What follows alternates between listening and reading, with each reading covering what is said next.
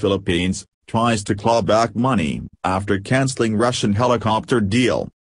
The Philippines has confirmed it is in the process of cancelling a contract to acquire Russian-built transport helicopters, citing changes in priorities brought on by world events. National Defense Department spokesman Arsenio Andolong said in a statement carried by the Philippines National News Agency that the government is currently formalizing the termination of the contract with Russia's Sovtechnoexport for 16 Mi-17 helicopters.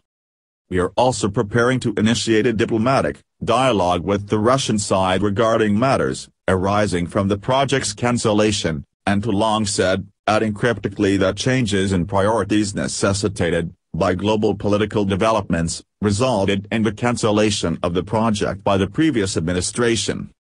He also said, efforts are being made to retrieve the $48.2 million down payment for the helicopters made in January. Philippine Defense Secretary Delfin Lorenzana previously told the Associated Press that the government was canceling the $322.3 million deal due to concerns over potential U.S. sanctions.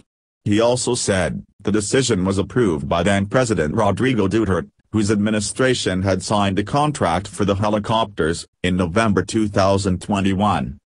The Philippines insisted as recently as March 2022 that the procurement would go ahead despite the ongoing Russian invasion of Ukraine, which began February 24.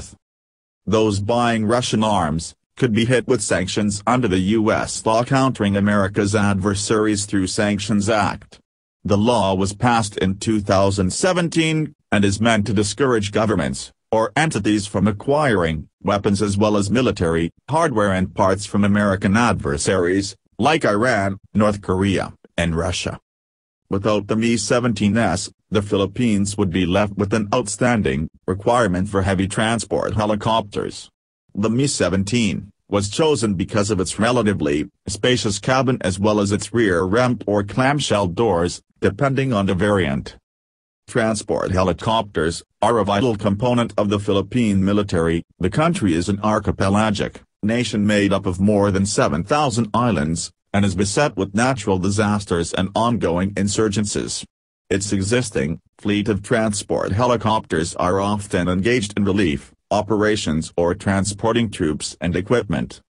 The Mi-17 has similar payload capabilities to several Western transport helicopter types, but its price was a draw for the Philippines, with the country seeking to modernize its aging and modest military in the face of a tight budget.